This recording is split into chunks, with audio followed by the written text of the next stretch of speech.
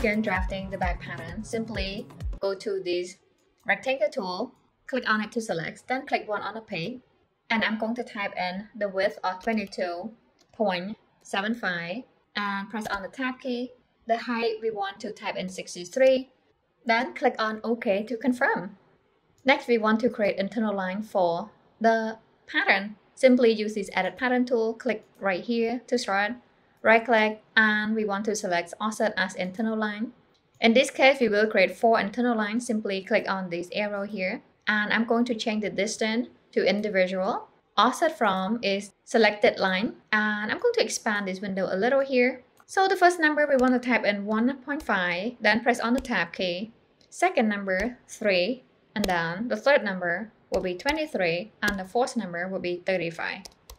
Next, we'll click on OK. After that, I'm going to create the internal line from center. Simply right click, and then click offset internal line, and we want to create 4 internal line, which is perfect. I'm going to type in the first one here, 8.5, press on the tab key.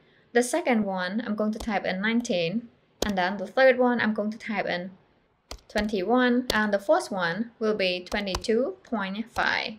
Let's expand the window here. Then I'm going to click on OK. Next, we want to convert these internal line to baseline. Simply right click on the page, and we want to lock all pattern outlines. Then my key selects all these lines here.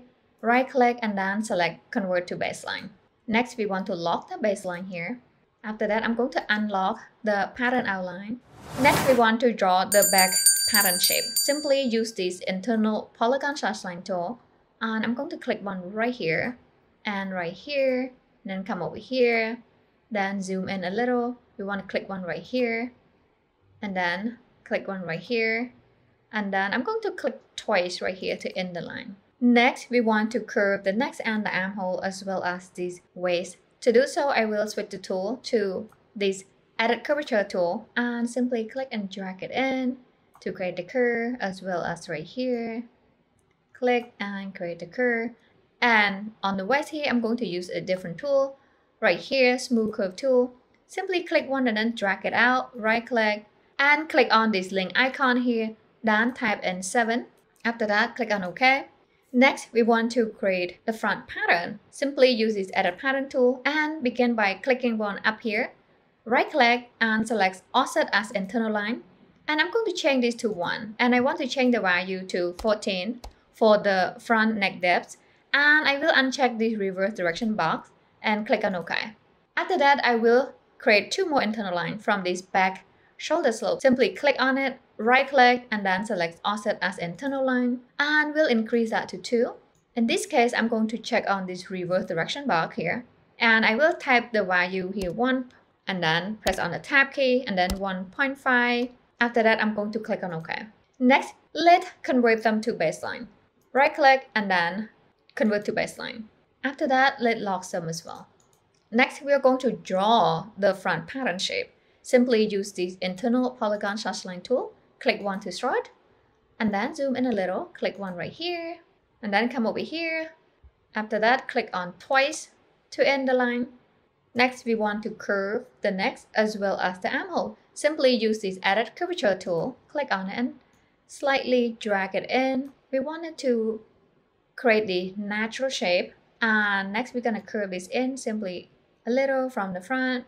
Now we are going to trace them as a pattern. We will use the transform pattern tool and begin tracing the back pattern first. I'm going to switch the tool to trace tool here, and then press on shift, click right here, right click, and then select trace as pattern.